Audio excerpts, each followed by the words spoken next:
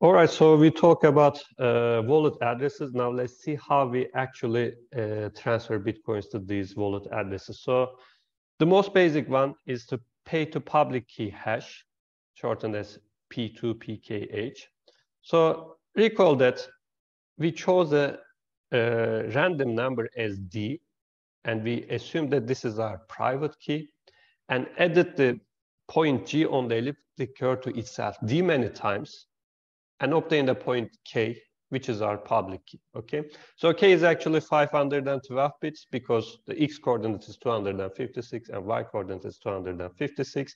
We also add a byte in front of it, showing as the format of the point. So generally we have 520 bits of a public key as the point K, okay? Yes, it also says here, it is 256 with X and Y coordinates. So we take the first SHA 256 and then write MD 160 of this public key and obtain a hash value. So actually we are transferring money to this hash value. Then when somebody wants to claim the money, they have to show their public key, okay? Because we are transferring it most of the time to the hash of it. So A is just 20 bytes. But of course, if you write it, you know, as we talked before, we can do some mistakes. And a lot of people made mistake, by the way. And they're writing a small a, they wrote D and so on. And in this case, we have the error checking mechanism, but in script hash, we don't. And actually, a lot of people lost money this way. And we will talk about it later. But yeah, in order to avoid problems, we encode the A with the checksum using the base 58 encoding. So recall that base 58 encoding added a byte to this 20 byte value, a prefix. This prefix actually shows what kind of address it is. So if it is your private key, you store it in a different way, and so on and so forth. So this double SHA 256, we take the first 4 bytes, call it the checksum, add the checksum to the end of this value. So this result is your address. We convert it in the base 58 alphabet. And recall that alphabet omitted some characters that might be, mistaken by other letters. Like we don't have 0 because it looks like O. Okay, so we don't have small l because it looks like 1 in some formats. So this is how we do it. So assume that your hash of your public key is just this. So I random, as you can see, it is just 0s to F and 0 to F and so on. So this is your 20 byte hash of your public key. So we added the version byte 0. We calculate double SHA 256. Take the first 4 bytes and write it as your checksum and put it here. Then convert all of it to base 58, and this is your address. So you can write your own conversion tools, or you can use some online tools to calculate this kind of values, okay? So this is the address that you actually announce to people. When somebody wants to send money to you, you just say that this is your address, okay? So you don't have to be connected to the network to receive the money. This is the thing. So you can be offline. So let's look at the version prefix. So for public keys, we use 0. So when you convert this to base 58, it results in 1. So this is why almost all traditional Bitcoin address starts with 1, because as the version byte, we wrote 0. But when we create pay to script hash addresses, we write our version byte as 5. When you convert it into base 58, it starts with 3. So all of the 3 addresses are script hash addresses. And for private keys, we write 80.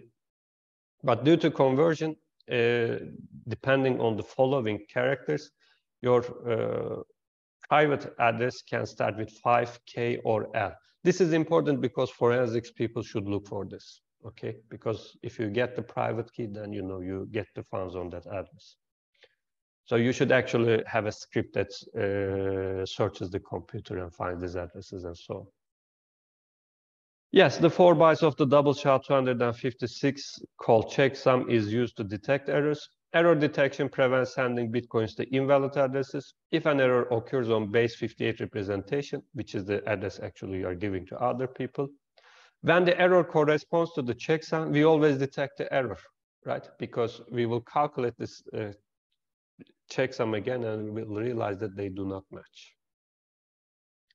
But if you make the error in the first part of the address, so corresponding to public key hash, we detect error with probability 1 minus 1 over 2 to the 32. Okay, so this is like 4 million. So 1 over 4 million is a low probability event. So you should detect the error. But if you're very, very unlucky, yes, you can still write a wrong address, but all of the nodes will think that it is correct. So whenever you are actually trying to send money, your wallet address makes this error checking. And if it is wrong, they prevent you to send the money. Okay, so this is why most of the time you cannot send the money to a wrong address that starts with 1 due to this error checking. Okay, so let's recall how these transactions work. So Bitcoin wallet addresses are op hash 160 result of public keys, right? So we are using opcodes to calculate them. When a data instruction appears in a script, that data is simply pushed onto the top of the stack. This is actually how the Bitcoin script language works. So opcodes perform some functions, often taking as input data that is on top of the stack. The most common pay-to-public key hash transaction is as follows. These are the 7 steps, starting with 2 data, which is your signature and public key. This is the unlocking part, actually. So the signature, actually, you sign the whole transaction, okay? You write the transaction, you sign it with your private key, and this is the signature you have. So since you are trying to transfer money that is sent to you previously, the nodes check if that money really belongs to you. So your private key actually should work to verify those signatures. That is the idea. So here you are actually unlocking your money because somebody sent to you some Bitcoins, for instance, 100 blocks ago. So now you are showing with this signature that that money really belonged to you. And here you are saying that it now belongs to this person who has the private key of the public key hash of this. Okay, so in other words, this output is payable to whoever can present a signature from the key corresponding to public key hash. Okay, so you are unlocking your funds here, unlocking it here, and saying that now this new owner is the person who has the private key of this public key. Okay, so whenever actually you signed it, now the nodes will have to check if you really own that money, right? So they have to perform these operations and check if you really had that money previously. So in your previous transaction, somebody paid it to you by writing your public key hash, right? Now they will verify it if it matches with the signature. So whenever you make this transaction, nodes perform all of these instructions, right? So the first step is the data, your signature. So they write it at the top of the stack, okay? The second thing was your public key. They also write it as the top of the stack. Now, the next is opcode, opduplicate. So opduplicate actually duplicates the top value on the stack, okay? Next is op hash 160. So this calculates first SHA-256, then RIPE-MD 160 of the top value of the stack. So it obtains your public key hash. Since you are trying to show the ownership of a previously money sent to you, they just take that hash value from that previous transaction and write it also on the top of the stack. Now, question is if they are the same. If they are the same, you are saying that I have the private key of that address. So you're actually authenticating yourself here. So this is where the digital signature works, right? So you really have that public key hash address. Now, question is if your signature is correct or not. Maybe you don't have the private key, so you actually provided the wrong signature. So next thing is op check sig. So this is just where the verification works. So recall that in elliptic curve digital signature algorithm, we talk about how to generate a signature and then we showed how to verify. So that verification actually provided in Bitcoin as a opcode.